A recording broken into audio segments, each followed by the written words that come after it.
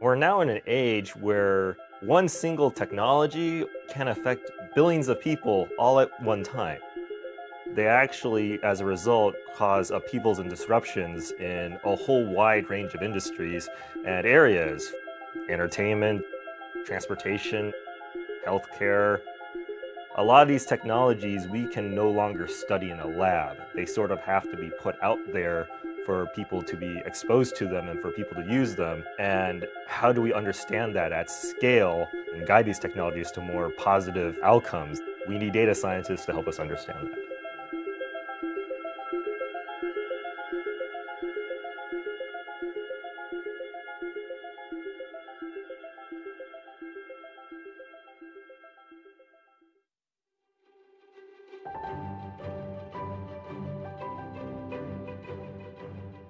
So we're one of the top universities in the world. We're one of the top 2 public universities in the United States. This is the full Block M. You're getting the full deal here. And the only difference is you won't necessarily be able to go to all 7 home football games. Graduates of this degree are fully vested members of our alumni community, removing the constraint of having to travel and live in Ann Arbor. It's just not practical for a vast population of potential students, but still being able to benefit from that world-class expertise is an incredible thing. I think that what's exciting about data science right now is that it can be used across sectors. So whether you are interested in healthcare or education or work with Silicon Valley companies, all of those areas can be informed by data. And that's part of why when we're dealing with high-stakes areas like healthcare and education, that ethical use of data becomes so important, and our care to make sure that we aren't biased is important. Hello, Chuck here. We're in Milan, Italy. Hello, Chuck here. We are here in Paris, France. Well, hello. We are at Bletchley Park. Here we are in Orlando. Here we are in So my name is Charles Severance. I am a clinical professor at the University of Michigan School of Information. I am now, by far, the most dominant Python class in the whole world, touching over 2 million lives. And you might say, why is that? Well, I claim it's because of the assessments. If you end up doing my homework for 2 hours, you're doing the job you're supposed to eventually do. I mean, my homework is job-ready skills, right? I mean, I don't have homework that is a waste of time just so I can make it hard for you. So I hope that when you participate in this new master's online degree, that you are as excited as I am. I'm excited to be part of it. I'm excited to see something that I consider completely next generation in terms of approach to teaching. So I really hope that someday we meet and someday you can tell me what you think of this particular experience and to see if you saw it as wonderful as I believe that it's going to be. Go Blue. The maths program provides the rigorous and innovative curriculum to all the students who are interested in becoming an applied data scientist. You will leave here with the portfolio that proves that you can do end-to-end applied data science and you can apply these techniques you have learned to real-world problems. And we're super excited to meet with you, to work with you, and to collaborate with you. Go Blue!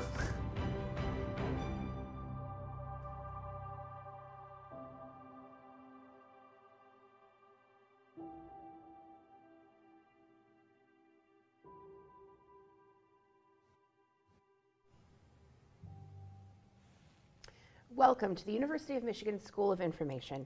My name is Amy Homkes-Hayes, Assistant Director of Academic Program Development and member of the MADS team.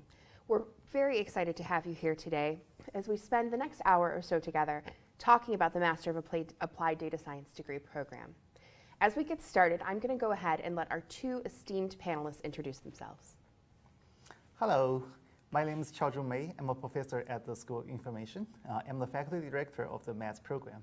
So you can see that I'm working with Amy and working with Chuck and working with faculty, instructors, and staff to make this program the best data science program in the world.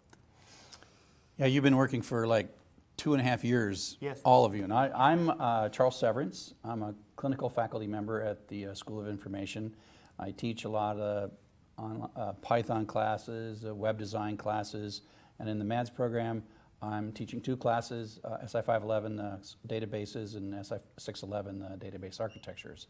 And I'm really pleased with the amount of work. I just teach 2 classes, and you two have been working on this for a very long time. Thank you. Thank you. So as I indicated, we're going to be spending about the next hour together answering your live questions and talking in more depth about the Master of Applied Data Science degree program, or what we lovingly refer to as MADS. So I have my phone here with me, and rest assured, all I'm using it for is to collect your questions and give them to our 2 panelists who are joining me today.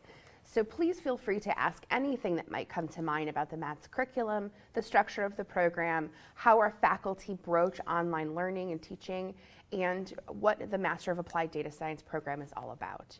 We're also happy to answer specific questions that are relevant to the entire group that's joining us on issues like admissions, for example, or what happens when you become a student at the University of Michigan School of Information. So to go ahead and get started, I was hoping that both of you could tell us a little bit more about what excites you about the MADS degree. Oh, absolutely. So as you know, that I took this job 2.5 years ago, right? So we were so excited about building this new program. In our minds, it's not just yet another program in Michigan. It is the innovative program that we take this as the chance to really build, the next generation of professional degree, professional education. We think this is the perfect opportunity to innovate, right? To create something that have never existed before. So we're very excited about the curriculum, which we will definitely talk about later, right? So this curriculum is actually a good balance between rigor and flexibility, and that is actually customized, that is innovated just for students in online education. And that's the thing that I'm most interested and most excited about. So the thing that excites me the most is that the School of Information is a school, which means it's a sort of a big structural entity with a dean, but we're also small compared to really large schools, which means we're the perfect place to bend the rules at the University of Michigan and evolve what the rules are. We've done this with undergraduates, we've done this with transfer student admission. I mean, we sort of go in and we meet some part of the university and we just like bend it. And then we sort of change it for good, we think.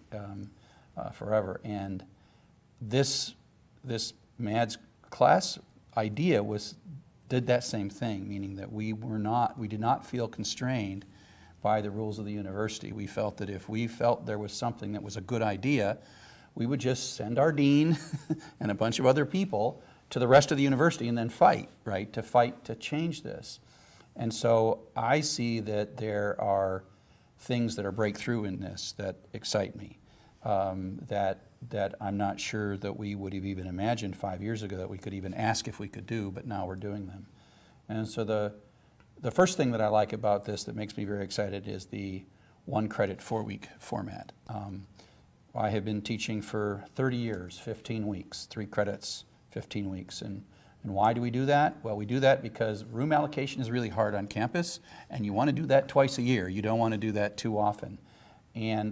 But now, of course, online, we don't have to fight about room allocation, and so it's really easy.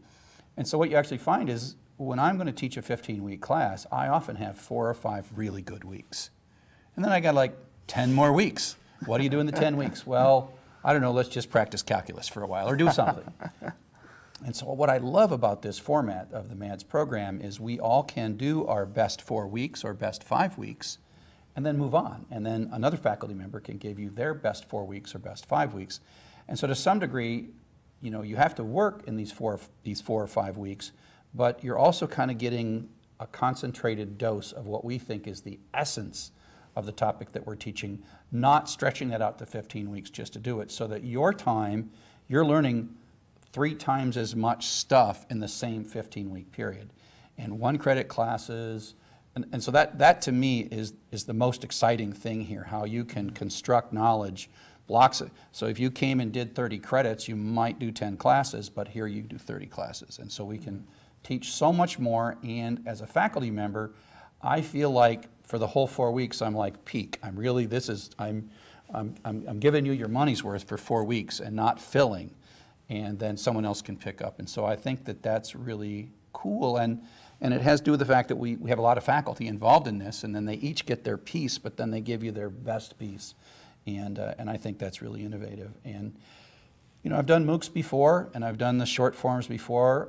The other thing that I was worried about that I am, now that I've actually started teaching, 511 started a week and a half ago, is I've always been afraid that to go at the rigor and pace that we expect of an online student, that we could not do that. I mean, the rigor and pace that we expect of an on-campus student, with the support and the teaching assistants and all that, office hours and all that stuff, I thought we couldn't do that online. I thought it was just the wheels were going to come off. We were going to push too hard, and the wheels were just going to fall off. And they didn't. Things like Slack, I'm like, holy mackerel, this is working. I mean, we got some rigor, we're pushing you pretty hard, and people are learning a lot, and it's working. And so those are the two. The format is what excites me the most, and the amount of compressed, valuable information we can squeeze into this 30-credit program. I love hearing you say that the format is working, because as you can imagine, we've put a lot of thought and deliberate action into making the format work. So that's great to hear. Can you tell us a little bit more, Chuck, about the content that you're teaching and what really excites you about the content in SI-ADS 511 and 611? Well, so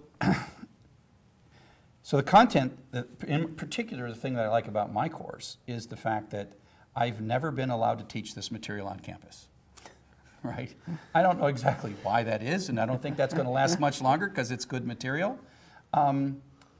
Historically, we never could allocate in a curriculum 3 credits to teach nothing but database.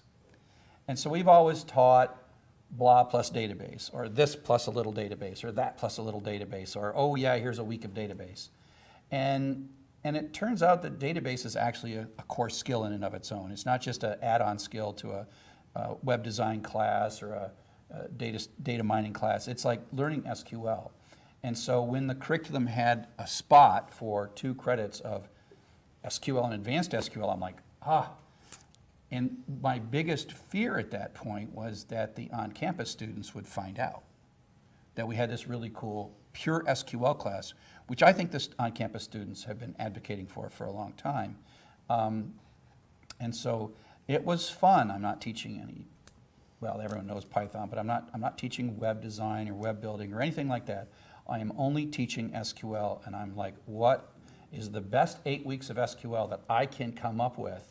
And that was really difficult for me because I'd never taught a class like that. So it took me a long time to figure out how these worked. I've been working on these classes almost all the time since May of last year because we'd never taught anything like this. And so what's cool now is even this semester already there is a small 1.5 credit class that's borrowing some of 511 and being taught to 40 students on campus. We're hoping to expand that in the fall, because now we have a lot of on-campus students that want to do data mining, and they don't get enough SQL, but now we're going to take the same material that MADS was developed for MADS, because the unique focus of MADS on data science, and it's totally appropriate to have 2 classes of SQL in that. Now that's going to improve our on-campus curriculum, and so I'm really excited about how that it's bleeding from what I've always dreamed of teaching, and was afraid of teaching at the same time because I hadn't prepared it, but dreamed of teaching that then is now going to, I think, dramatically influence our on-campus curriculum as well.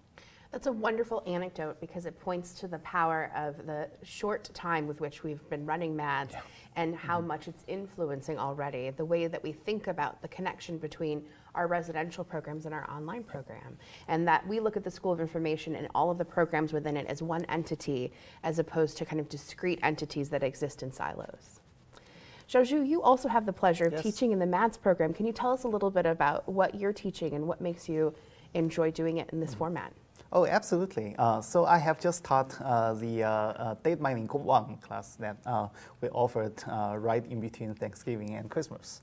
And then I'm developing the 2nd course of data mining called Data Mining 2.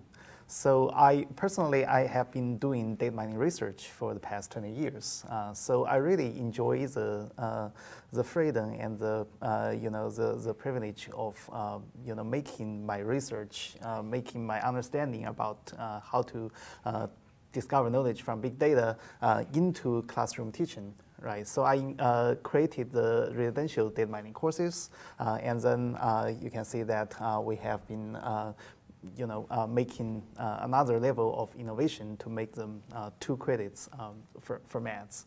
And the data mining class starts with how to represent real-world data into different types of data formats. So this is almost orthogonal to machine learning, to the methods. We first talk about what we know about item sets data, about matrix data, about vector data, about sequence data, then about time series data, about data streams, about network data, and what kind of real-world information in what context should be formulated into each of these representations.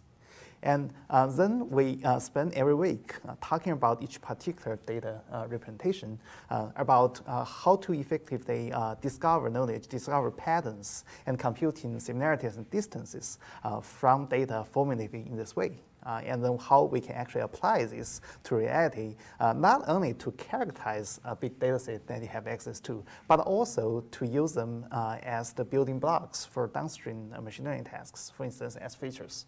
So this is really cool. This is very fun.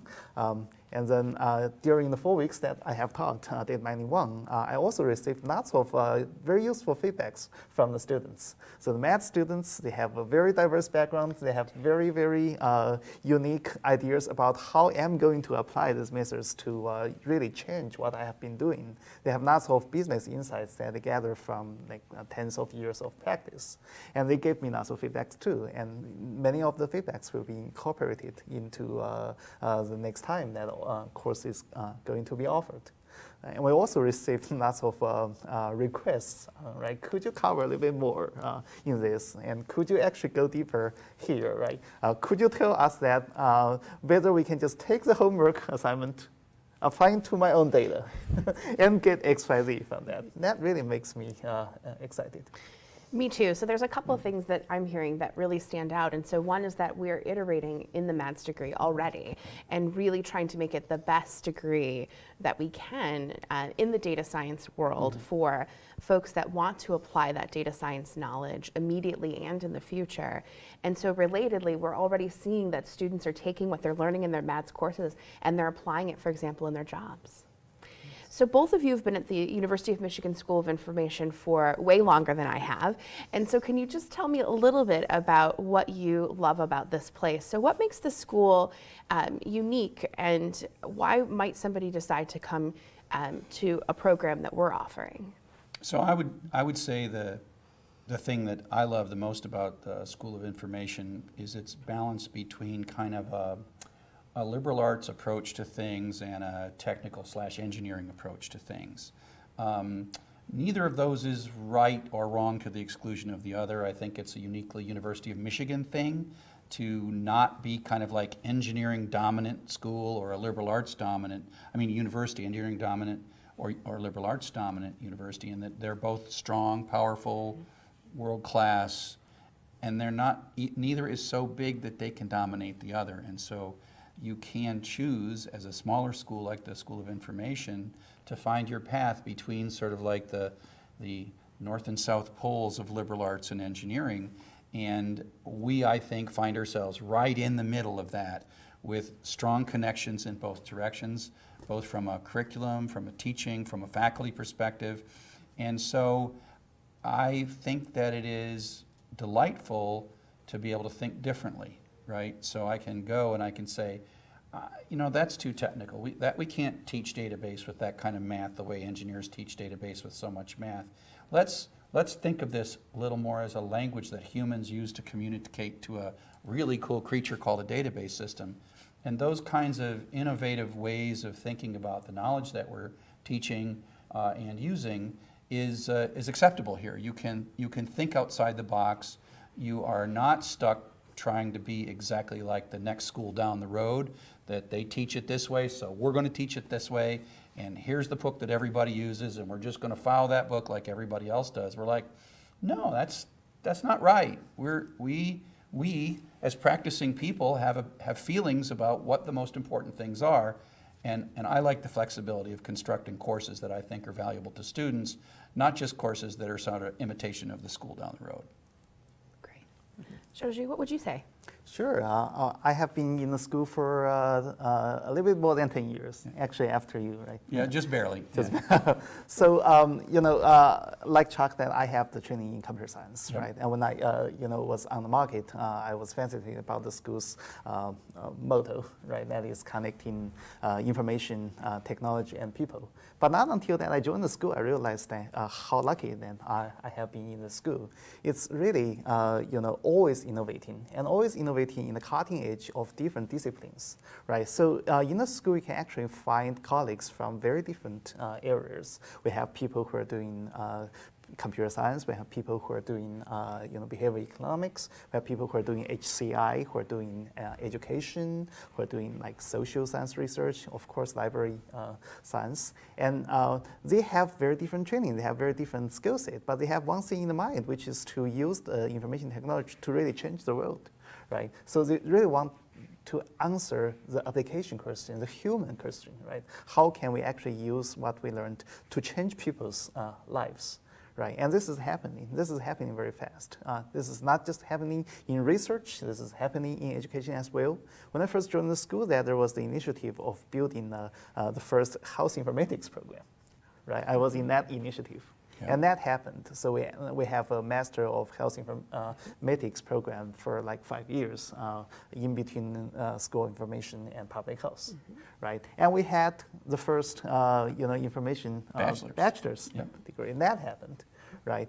And we have made innovations to our residential master's degree, right? And then we have this maths. Right? Well, we're also in MOOCs, right? And exactly. in between there, we have MOOCs. Right. So things are happening very fast. Very fast. We're not actually putting the limit. We're actually putting a limit on us, right? Well, we also never relax, it seems. As soon as we're done with one thing, we've got to invent another thing. Right.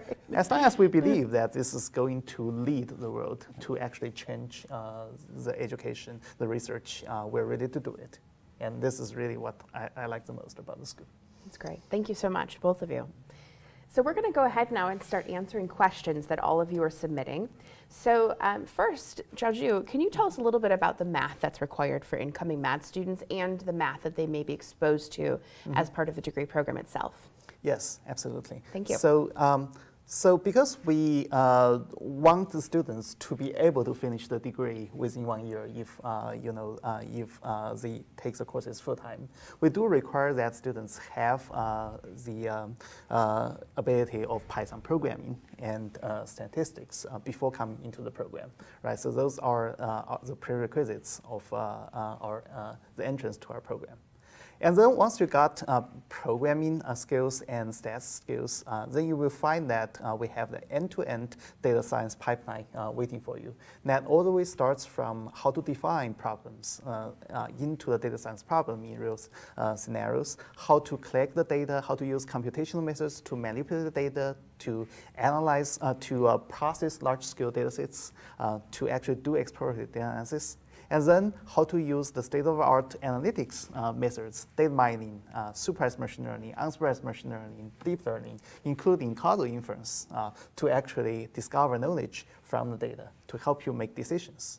And how to use visualization techniques to actually explore the data, to communicate the results to your audience, right? And to help you make decisions. And not yet end, how to actually apply the knowledge that you have learned to intervene your customers, to actually build field experiments, and then to really change people's behaviors. And finally, how to put all of these things into the application domain, right? To actually, create something that's unique for this domain. One of our core values, in a sense, from a prerequisite perspective, is prerequisites because we need them, not for prerequisites just to sort of act as filters. Right. Right. We want everyone who is ready to take our courses to take them, and so we don't put artificial barriers of like 3 semesters of calculus just to somehow filter down the students. Because I'm not sure there's anything on this planet other than maybe physics that really deserves 3 semesters of calculus. Programming certainly doesn't deserve 3 semesters of calculus. And so we have a value that when we ask for a prerequisite like Python or statistics, we're going to use it, right? We're not just saying we want to make your life miserable and that cuts down on our admissions.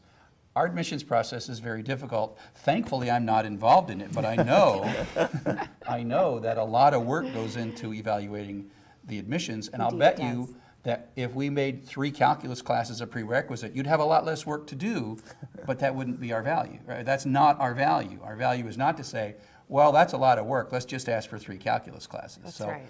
I think that's the key thing when it comes to math, that we're not asking for math, we're not expecting math just for the sake of it. That's right. If we feel you need it, we'll tell you. And Qiaozhu's point about the biggest part of admissions is success in the curriculum, because it's just not helpful for anybody for you to come on this campus and then like drop out. That's not good. Yes. So our admissions is really trying to ask, are you going to be successful? That's exactly right. That's exactly right. So I have a couple of questions that are actually fairly easy to answer. So for example, is the program accredited? It is. So as a University of Michigan degree program, it's fully accredited. And so rest assured that if you are, for example, seeking employer reimbursement and an accredited program is part of that process, we can say confidently that we're accredited and can document that accreditation. Relatedly, we have someone that's asking if the online degree is similar to the traditional degree in terms of recognition. So to be clear, the transcript that we produce in the MADS degree, so all of the courses that are listed on your transcript, and ultimately the degree that you get along with the diploma, none of that is any different than our residential programs. So we're not, for example, including any sort of online designation in any of those places. The recognition is actually quite similar, if not identical, to our residential programs. So let's go ahead and talk a little bit about some of our other instructors or courses. So Qiaozhu, could you tell us a little bit about some of the other faculty at the University of Michigan School of Information that are teaching MADS courses? Oh, sure, right. So yeah, who should I start with? there are so many good ones. Right. Maybe just so highlight a couple. Courses, yeah. Right? For instance, the very first course of the program, being a data scientist, is taught by prepared by Professor Paul Resnick, who is the Associate Dean of Research of the school. He's actually a renowned professor and researcher who invented collaborative filtering, which is the backbone algorithm that you actually use every day. What is that? Recommender systems. If you use Amazon, if you see that Amazon is recommending products to you, if Yelp is recommending restaurant to you, right? If Netflix is recommending movies to you, and they're using the technique called recommender systems. That was first invented by Paul Resnick, right? And then we have Chris Brooks, who have been teaching, quite a few courses related to data manipulation, exploratory, data, exploratory data analysis. Chris is actually an expert in learning analytics, so he has been using, what he observed from the online teaching and the data that he gathered from MOOC and from other places to actually innovate to build the next generation of teaching techniques, right? And we have Yan Chen, who's actually the behavioral economist. So her expertise is to build field experiments to answer causal questions, to actually apply economic theory into the reality, right? To show that what mechanisms can actually help people make better decisions and conduct better behaviors and eventually improve deliver social good. And she's teaching experiment design and analysis. Right, and we have Kevin Collins Thompson, who has spent the first half of his career in Microsoft Research. He's an expert in machine learning, and he and I actually co-organized the CIGR conference, that is the top academic research conference annually in Ann Arbor next year.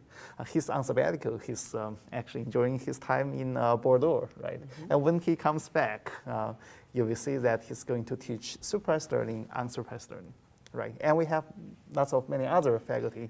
Of course, Chuck, and of course, Eitan Adar, who's the expert in information visualization.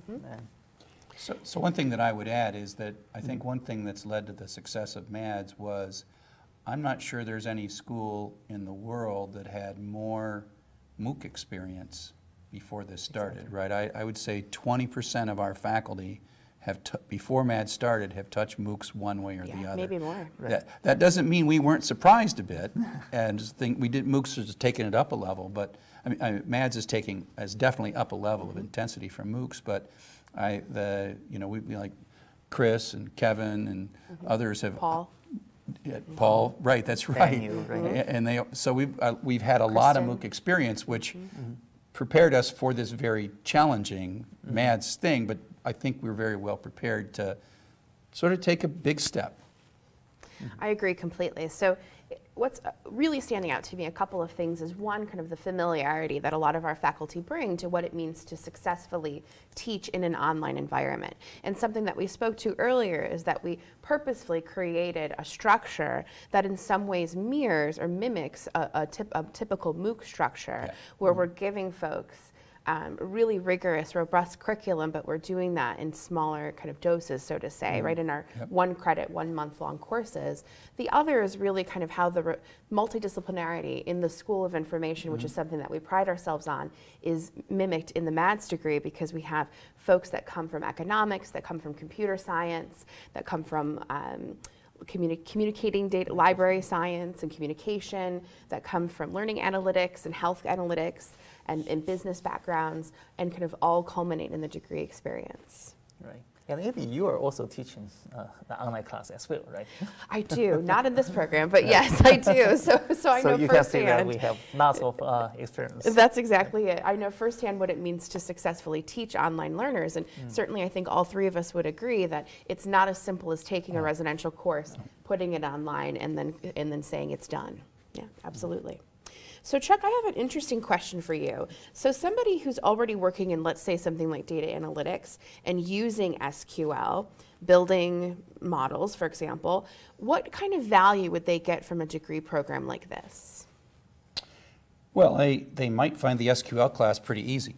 And so then they can work on the other 28 credits that will complement them. And so I think that no matter what your skill is and no matter what you're currently working on, you're probably a little narrow. And as your careers progress, the careers tend to narrow us, and we get better and we make more money, and we get better and we make more money. And it's no different than even researchers. You progress down you're naturally moved into a narrowing thing. And I think that to kind of have your walls busted out a little bit and been moved into a professional communications class, part of it is we don't have a lot of extra classes, and so pretty much you have to take everything. And so, yeah, you have to take a professional communications class, and you might say to yourself, why? I'm an expert in SQL, and I can sit there and communicate with a database all day. And the answer is, in a few years, you'll thank us. I mean, one of the things that happens in our on-campus curriculum is we have this one class that students complain fiercely about. Like, why am I taking this class? I'm blah, blah, blah, and I'm this and I'm that, and I don't need to take this class.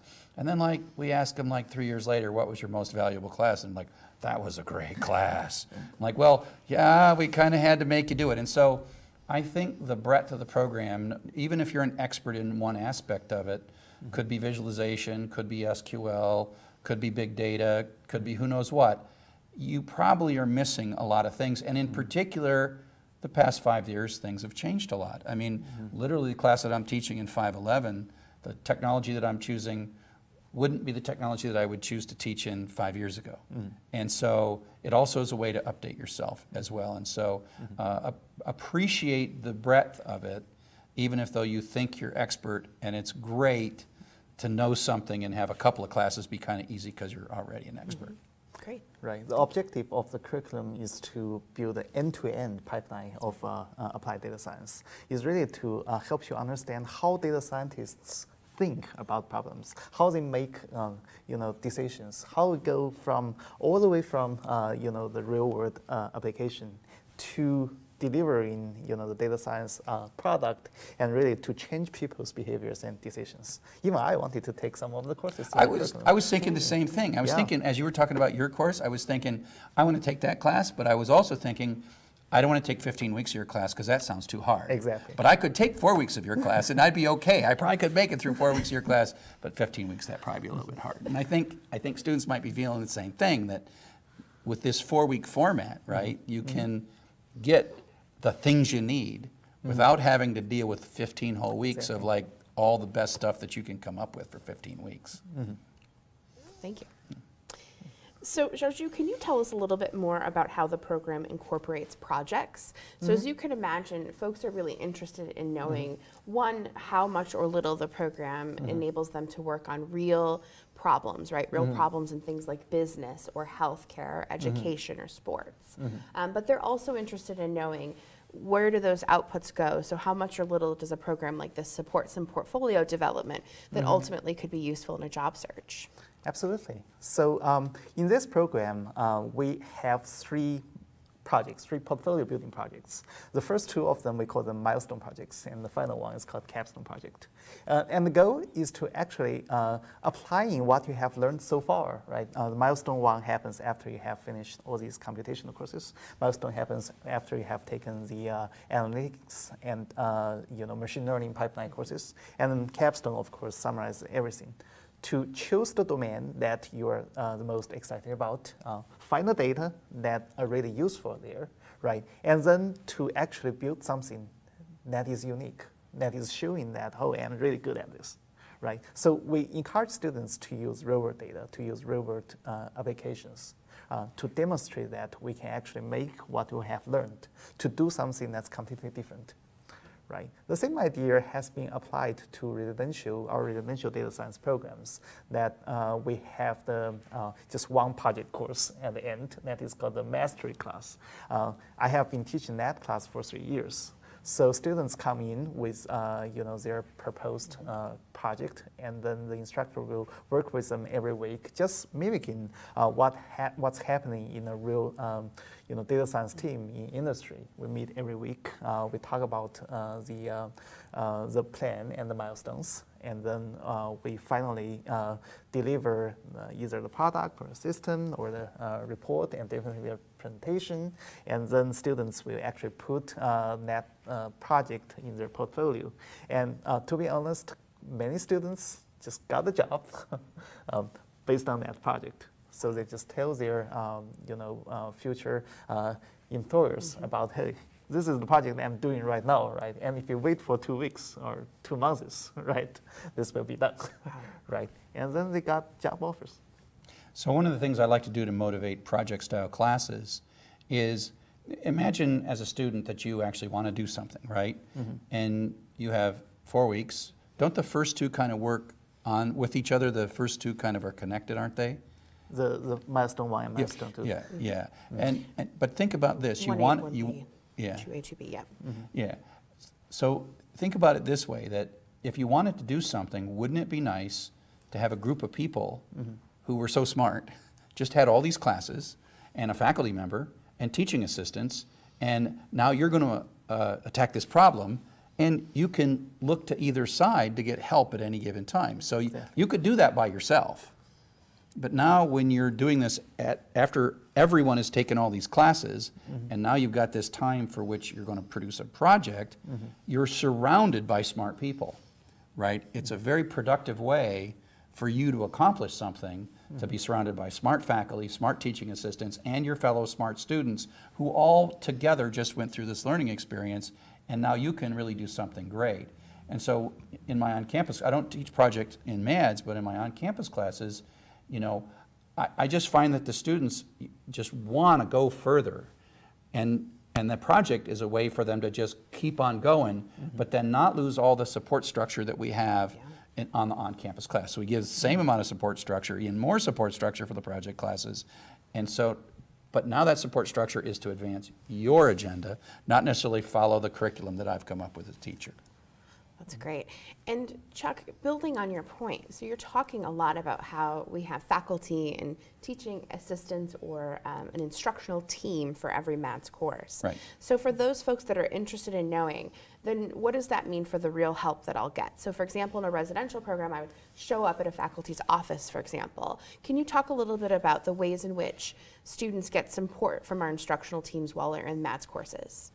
Well, there's a lot of different ways. We have enough staff, so we understand that part of what we're doing in MADS is asking you to accomplish a certain amount in 4 weeks, which is kind of different than MOOCs. So MOOCs are a much slower pace, and we understand that you might even just do most of your work on a Saturday and a Sunday, and so we need a way so that you can't lose a week because Saturday at 4 in the afternoon you're stuck on something, and so we use things like Slack. Not that we're on Slack 24/7, but we want to get you answers on weekends. We want you to get answers on in the evenings.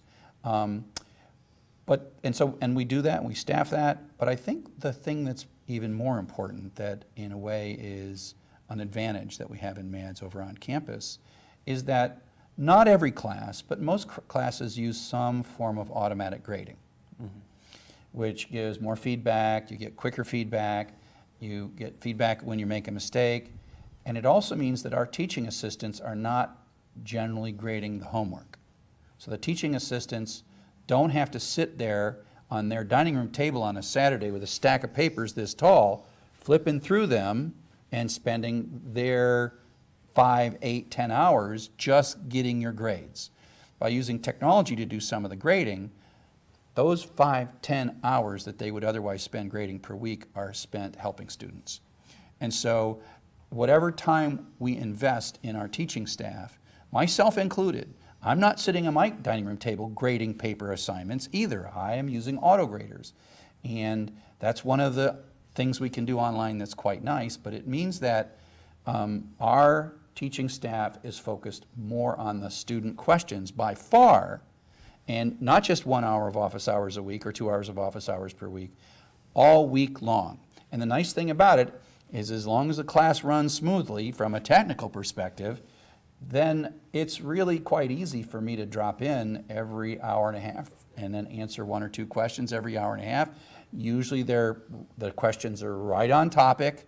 You know, the students have watched the lectures, they've given the old homework a good try, and they're stuck on one little thing, and hour or 2 later, we unstick them. And so the nature is, it's not like you're spending hours in office hours having the material tutorially taught to you in office hours. It's you're getting the material, but you're stuck on one thing. And so it's actually, I think, more enjoyable for the students, it's more enjoyable for me, and it's more enjoyable for our teaching assistants. And the students are getting quicker response than they would if they were here on campus. Right? You agree? Of course, absolutely. So auto graders, snack channels are game changers. Game changers, you're right. Another important mechanism is the live office hours. Yes. Right? So it's one of the high-touch options that we provide to the students. So when I am teaching a residential class, right, I also host office hours. There will be students coming to the office hours bringing their own, questions, problems. But within 1 hour, you can probably help, let's say, 10 students at most. Right, and the answers to them were not going to influence other students, right? In the live office hours, or Slack, right? Or Slack, right? When students have questions, they bring the questions to the live office hour, and then we answer those questions. And then if the students can tell us their questions beforehand, we can even prepare slides. We can prepare lectures in the live office hours. And after that, the live office hours, the recording will be shared to all the students. That will actually help many other students. Right, and because we have an instructional team working on every course, right? Every one of us, the instructor, the teaching assistants, are all hosting office hours, and we cover different aspects, right? For instance, in my data mining class, I cover more about the course content, right, and what you need to know beyond the videos. Right, and my teaching assistants answers questions about the homework, and also there's another teaching assistant who was my doctoral student, who's now the professor at University of Maryland, just after the course, right? So he's talking about how he has been using the data mining techniques that we talk about in his own research, and that is delivered to all the students, to 130 students, not to like 10 students who are coming into my office. Well, and again, because we use autograders, there is time for that kind of interaction, conversation, sort of just serendipitous learning of people talking, and because it's easy to listen to and monitor all those things, lots of folks can benefit from it. I'm particularly excited as we see our teaching assistants that we use on campus, and they're going into MADS, they're coming back on campus, going into MADS. I think it's really cool because we have, you know, a lot of great teaching assistants. I wonder when we will start having teaching assistants from MADS that are actually from MADS. That'd be crazy. It could happen. Right? Because we got some really smart students in MADS. Absolutely. We do. Yes. Well, so much of what you're both saying really is resonating with me, and I think the takeaway here is that MADS students have a lot of access. They have a lot of access to the faculty that are teaching MADS courses, to the larger instructional team, including teaching assistants. And they also have access to the broader UMSI community. So that may include, for example, staff who have specific expertise in things like career development, or alumni who might live close to where they live across the United States and the world, in fact. So I'm going to go ahead and answer just a couple of questions again that I think are relatively straightforward. So for example, we have some folks that are really interested in understanding about pace, how many classes they can take at any one time, or whether they can take a break, for example, between semesters or months. So yes, that's all possible. So as Qiaozhu can tell you better than me, when MADS was conceived, it was conceived as a flexible degree option. And what that means is that we wanted students to have some capacity to make choices, for example, about the number of credits that they take per month. And so in the MADS degree, for instance, we have a lot of working professionals who might take 1 credit in months where they know they have a lot more work going on in their jobs, and then take 2 or 3 credits in months where they don't, for instance. Or we've had a handful of students who've indicated that they want to take a few months off in the summer, for example, so they can get an internship in a data science role and then come back to MADS after having that internship experience. So all of those things are possible in our degree program, which I think is indicative of the way that we talk about it. It's flexibility and it's inclusivity for students that are coming from lots of different kinds of backgrounds and working experiences. Exactly. So how to ensure rigor and flexibility has been the largest challenge of building this program. Yeah, I mean, and to some degree what that does mean is you can't really stretch it. I don't think you can stretch it over 5 years, right? I think that the problem is that it's not like MOOCs where you can kind of go in and grab a little bit and that's tasty and it was great. These things do build on each other a little bit, and these courses are rigorous, and if you take 2 years off, you might have to go back a little bit. And so I wouldn't say that it's completely flexible. I mean, you can, what you said, all those scenarios I think we've designed those in, but this works with not walking away for a really long period of time. Right, important distinction to be sure. Of course, another risk is that if you come back in 5 years, we'll be different. We'll be different. That's right. Hey, I got a question. I have a question. I've had some students come to campus. Have you had students come to campus? Oh, yeah. How many? Yes. Tell me. I mean, I've had students come to football games and then come and visit faculty on the way to a football game. Indeed, we have. This doesn't have to be just virtual. This is true. No, we probably made like 20 students already. 20? I would say at least. I've had like 3. Yeah, we've had many who've come to Ann Arbor, for example, for a visit, or who live in the Southeast Michigan area. And so in a number of manifestations, either at events or in individual meetings, for example. And when we go out for conferences, we stop by and say hi, we have coffee, and we have lunch. Yeah. So Qiaozhu, for example, met a group of MADS students in China. Yes. Yeah, I mean, I think that, this virtual is efficient, but it's nice to think that it doesn't only have to be virtual. Exactly. This is a real campus. We have real people. We have a real building. We have real hallways. We have real offices. We have office hours. And mine are from like 1 to 3 on Mondays, and you have office hours. And I have MAD students that say, find out when my real office hours are. Right. And stop by. Right? That's certainly an option. Not anything you would ever have to do, No. but certainly something No. that you could do. And it might be years from now. You know, it might be that you end up, graduating with MADS and several years later you finally, but we've had people come from very far away. That's right. Exactly. That's right. Right. So we've been talking a lot about how MADS encourages cooperation and collaboration between faculty and students and the larger UMSI community. Could you talk a little bit, Qiaozhu, about the amount of group work versus individual work in the degree? Yeah, so, well, first of all, in project courses, right, we do encourage students to work in groups. Typically, students will be working in small groups, like 2 people, right? And with that, they can, both enjoy all the great benefits of collaborating with people, and also they have the largest freedom to deliver, what they have learned, to actually make it, their personal project. Right, and in the regular courses, right, we see lots of collaborations on the Slack channels. We see students helping each other a lot, right, and they're probably more helpful than the instructor and the TAs, because there will be someone online 24/7. Right, they chat, they ask, answer questions from all different time zones. I would say one of the things is that even though we use a lot of project classes in our on-campus 15-week classes, I don't know what fraction do, but a lot of them do. We keep the group, organized group work into the 3 classes that spend the whole 4 weeks on group work, because there's some overhead to making groups and managing groups and adjusting groups, et cetera, that in a 15-week class we can kind of handle it. But I totally agree with your observation that there's a ton of collaborative learning, right? A ton of collaborative learning. Students will just say, I'm having a little trouble with this, and then pop, pop, pop, pop, pop, pop, pop. And it's like way faster than me or the teaching assistant can get to it. And I love that. I love, that's kind of like a self-organizing learning community. And what I love to be able to do is go into that Slack message and say, perfect, and then move on, right? I mean, someone else has already answered the question. And my job is just to say, yeah, that was the right answer, rather than like, oh man, I'm running late and I missed a couple hours or whatever. But the learning is very, very collaborative. I agree completely. And beyond the curriculum, there are also like special interest groups that the students created. Absolutely. Right. So if you have an interest in sports analytics or finance, absolutely. Right.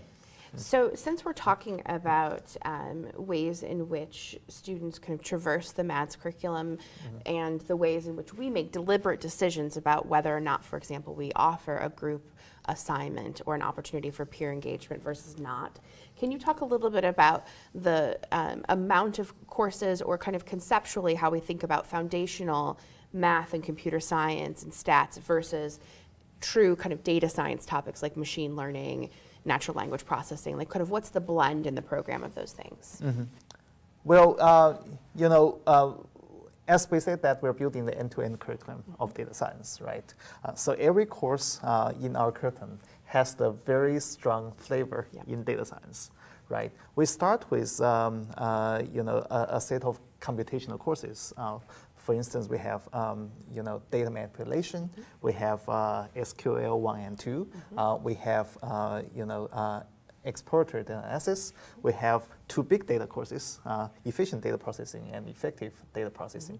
And these courses are helping us to build the programming background, and also to teach students the ability to really play with, handle large-scale, heterogeneous, high-dimensional data sets. Then there's the complete pipeline of analytics and machine learning courses.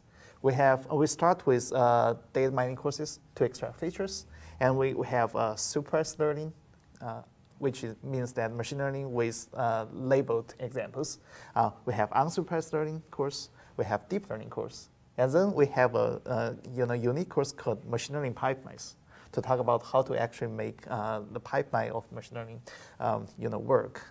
And then we have specific applications of machine learning, in particular type of data. Like we have natural language processing course, we have network analytics course, and then we have causal inference. That's usually missing from a big data science program.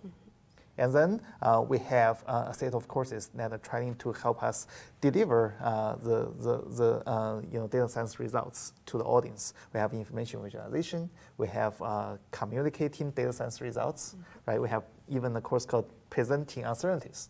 Right? That's being built right now.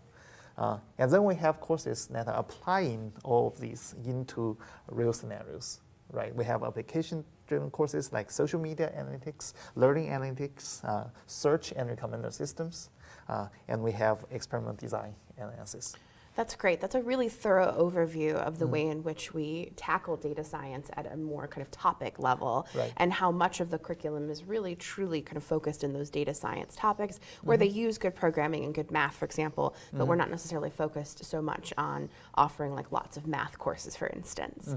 So as we think about the courses and the opportunities for engagement and how students might apply their learning, research obviously also comes up. So can you speak a little bit to how much or little students might have an opportunity to participate in faculty research? Absolutely.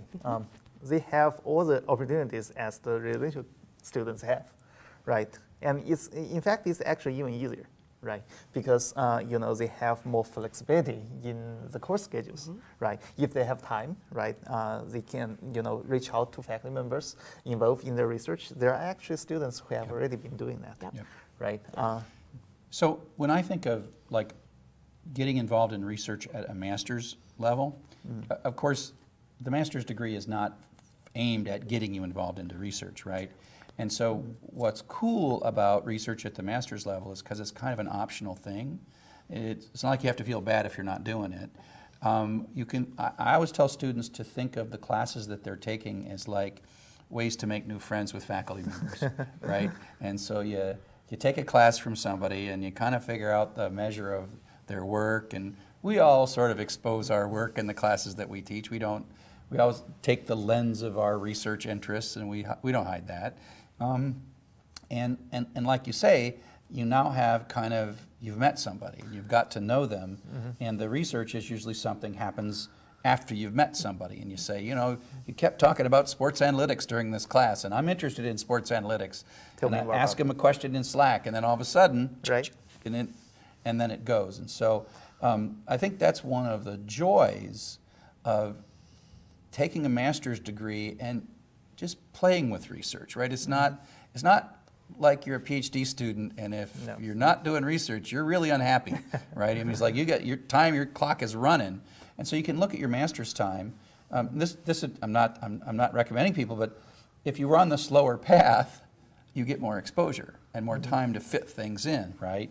I know when I did my own master's degree, which was a residential master's, I did 5 years, and I was frustrated that it took so long, but I got to do a lot of different things in the gaps in between my classes. And so, and I'm curious what you say, but my recommendation is the best way to get a faculty member to want to work with you from a research perspective is not to tell them so much what you're interested in and say, I'm interested in XYZ, why don't you help me do this, right? What's important is for you to figure out what that faculty member's interests are and then walk in a way to help us. The example I give is, let's say you'd never played basketball in your whole life and you'd really like to learn how to play basketball, and so you come and go into the University of Michigan basketball's coach's office and say, why don't you teach me basketball? Well, that's not going to work very well, right? Because our basketball coach has people that for 18 years of their life did nothing but basketball, and so you got to figure out what's going to be good for them, and how it is that you make that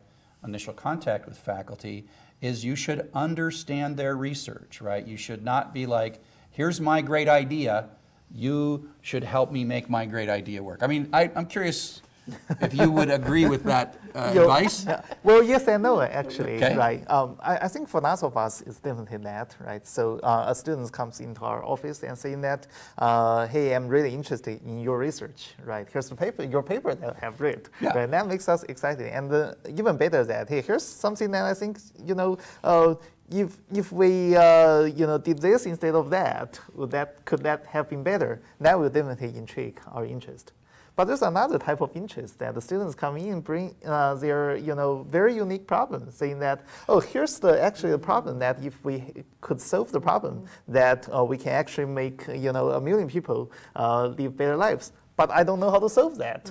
Do you think this is a real problem, and do you know how to solve it? And so the way that works for me is often in project classes, where the students pick a project, right? And I'm just kind of like the grader, mentor, guide of that project, and I'm all of a sudden like, wait a second, that's kind of interesting what you're doing. And so so at least they're doing something that I can look at and say, you've made some good progress on that. Let's see what we can do with what you started with. And I've actually had that happen to me in my on-campus classes. I'm like, holy mackerel, that's a really cool project. Let's keep talking. Right. Absolutely. Yeah.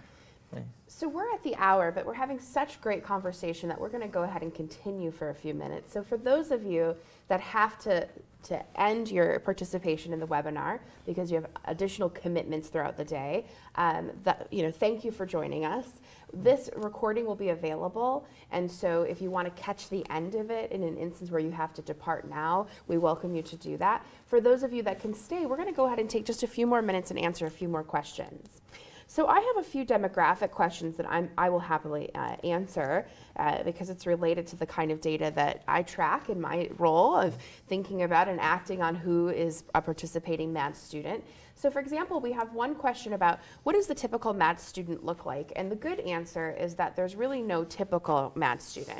So if you were to look across, for example, years of professional experience, we have about 20 to 25% of folks who have very little professional experience, so about 0 to 2 years. And then conversely, we have about 25% of MAD students who have 16 or more years of professional experience. And so what this is enabling us to do is to have some really great conversation and some informal mentorship for those folks that have been working professionals for a long time and those folks that are relatively new to being working professionals. Relatedly, we have some folks that are asking us about the typical size of MADS cohorts.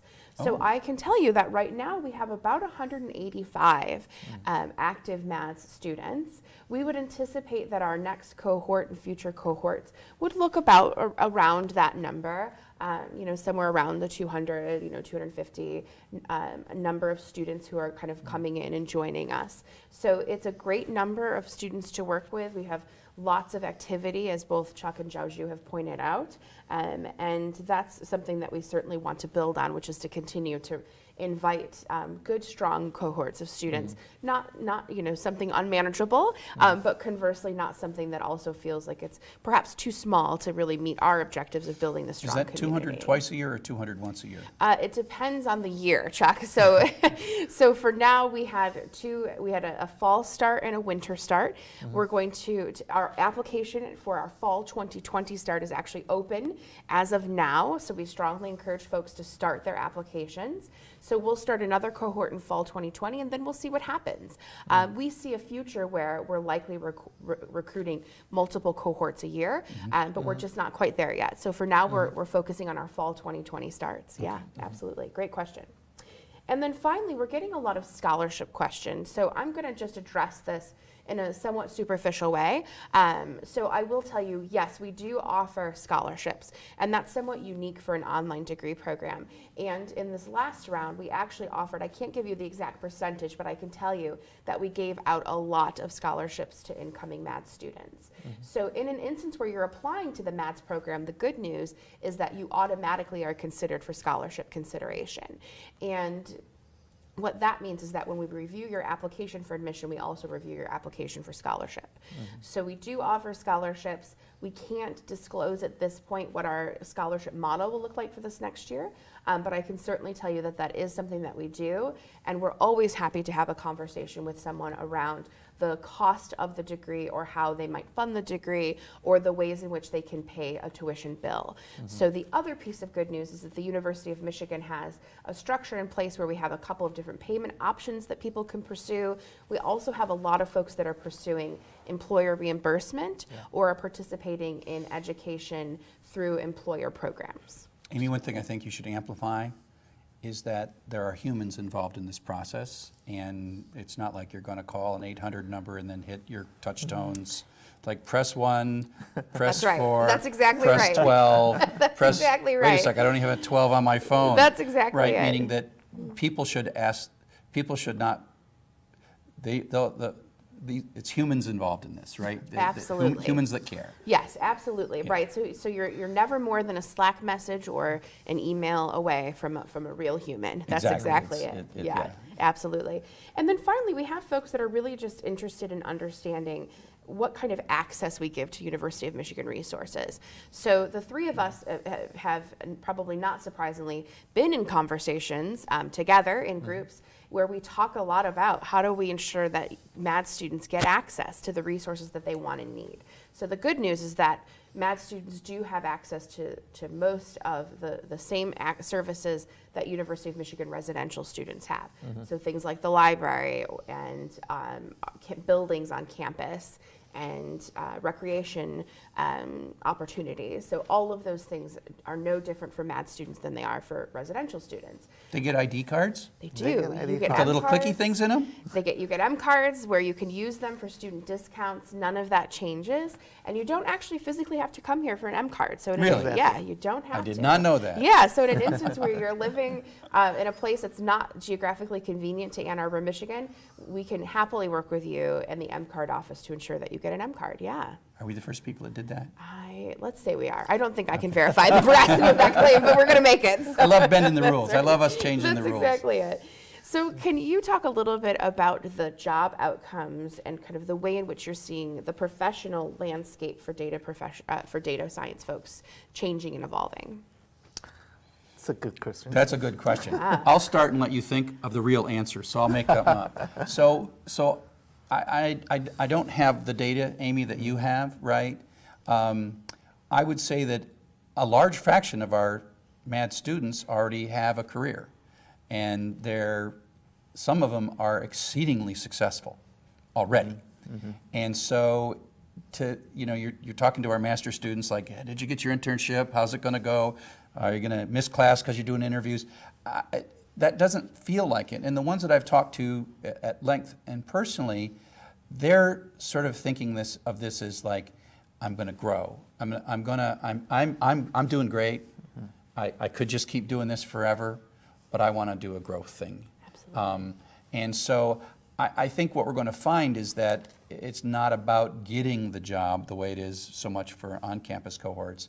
It's about where this lets them go. And I think that it's going to some degree be undefined, right? I think that I would say that the ones I've talked to are satisfied in their job, successful in their job, think that there could be more, and are going to let MADS kind of show them the path to more, rather than on campus it's like, I don't have a job, I'm going to get a master's degree, I'm going to do an internship, I'm going to get a job, and then I'm going to be good and pay off my student loans or whatever, right? So it's just, it's more of a it's an opening of something that they're already in a good place. And maybe I haven't talked to enough students, that I haven't yet met a student who's thinking of this as, I'm going from not job to job, the way a lot of our master students are on campus think. Exactly.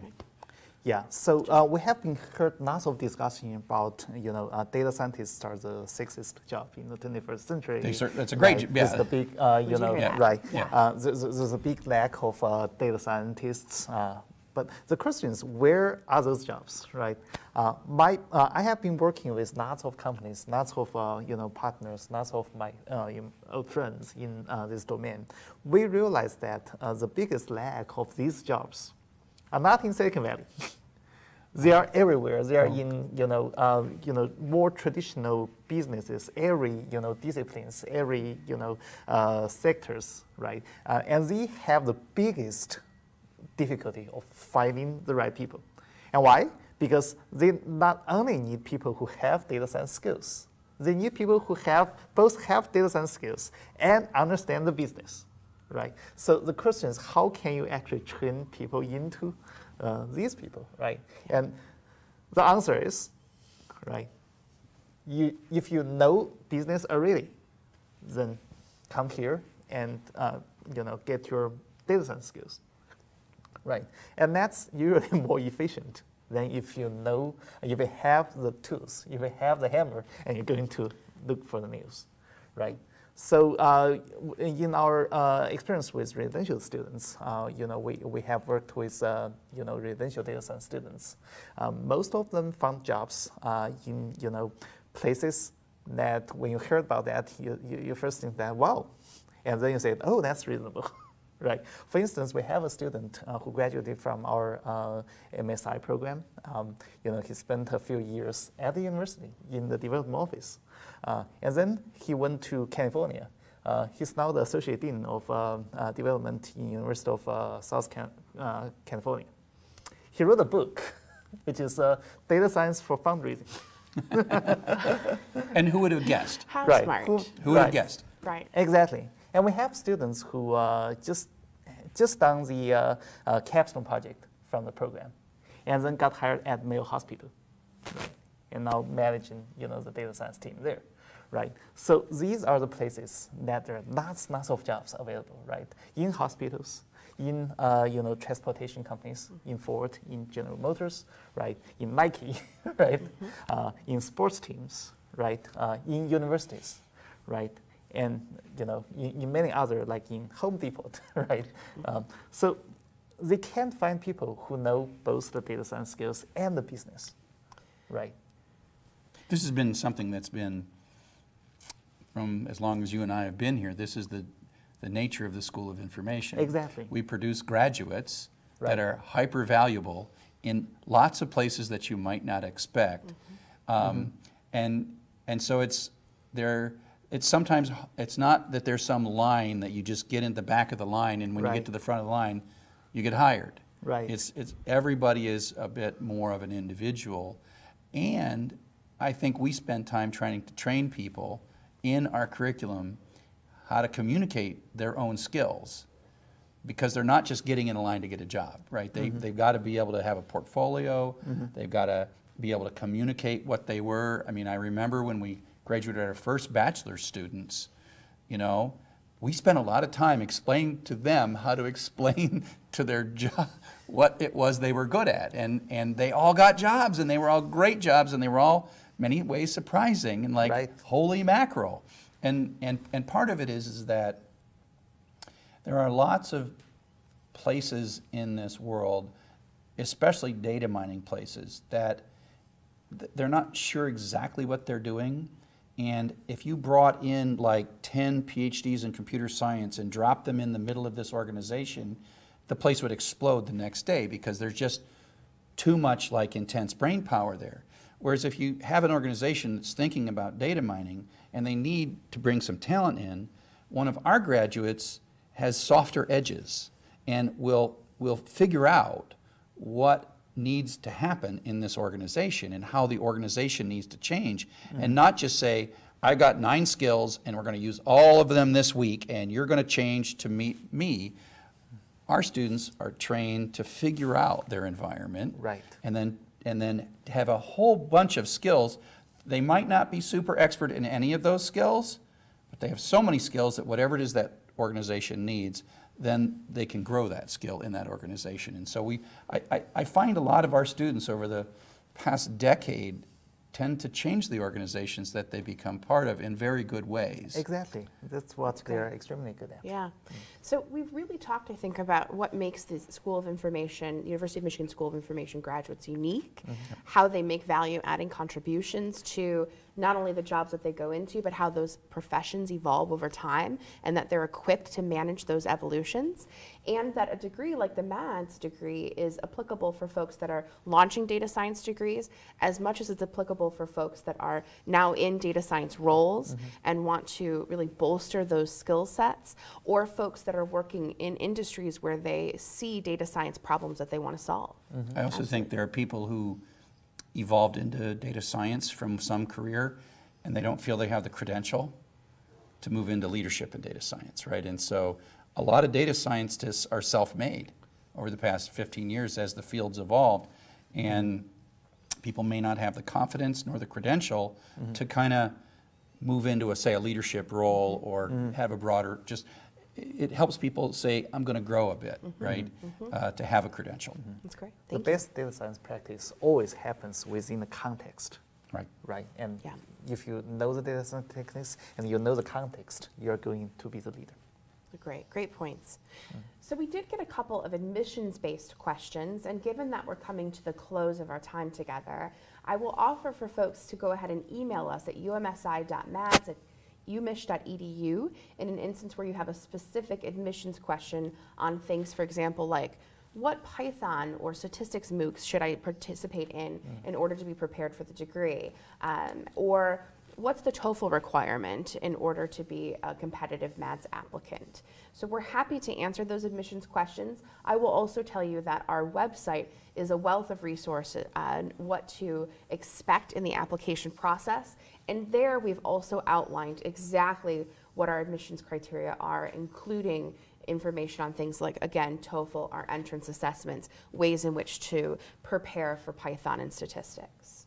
So as we wrap up, I want to give both Qiaozhu and Chuck just a quick opportunity to say any last kind of burning things about MADS and the School of Information.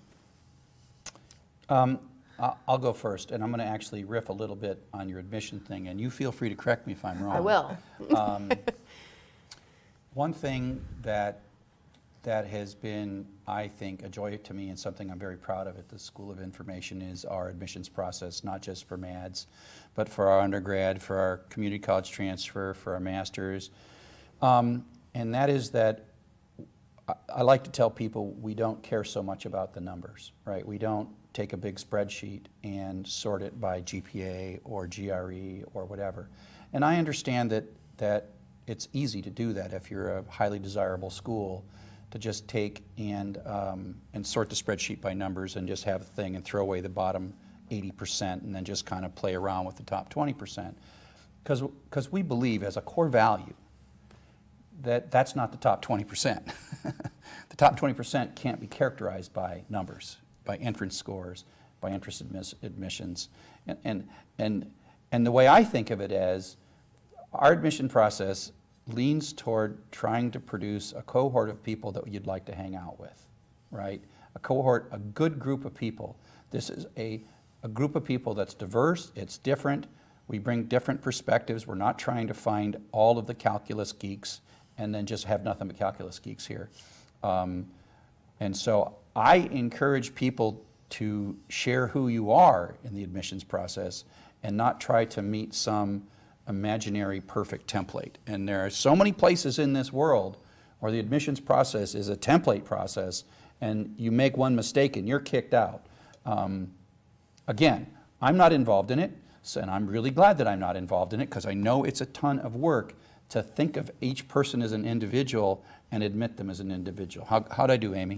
You did pretty well, Chuck, because Okay. we do use a holistic review process, and we are looking at the whole person and everything that that person brings, and their, and why they want to be here when we make admissions decisions. I think it is our value, our core value, to not be so big or so awesome that we turn it into numbers, right? We're all people, right? Everybody is a person, and the students are people too, and so that's my wrap up, is that especially in this situation where the geographic distance is getting bigger, I don't want that friendship, intimacy, and human aspect to go, and I think we're working very hard to not let the human aspect of our what it really means to have a good education includes people.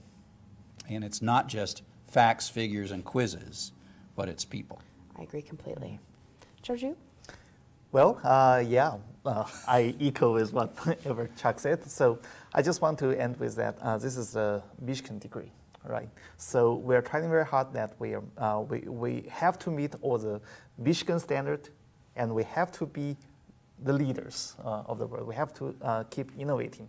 Otherwise, we're not, Michigan. We're fortunate to have, star instructors like Chuck. We have the administration, genius like Amy. We have our administration team that's very visionary and who spent lots of support on this. And we are even more lucky to have you. And we wanted to work with you and to build this program, the best data science program of the world. So well put. Thank you so much to both of you. So it was such a pleasure to be here with all of you today. Python guru, Dr. Chuck, program director, Qiaozhu Mei. I mean, I can't think of two better panelists to start us out on this next MADS application process and journey. So for those of you that are here, just a quick reminder, this is not our last webinar. So for those of you that want to join us again in instances where we're focusing on admissions more specifically, or career and professional development more specifically, I would welcome you to come back, ask more questions, meet more folks in the University of Michigan School of Information. But otherwise, thanks again for joining us, and as always, go blue. Go blue. Cheers.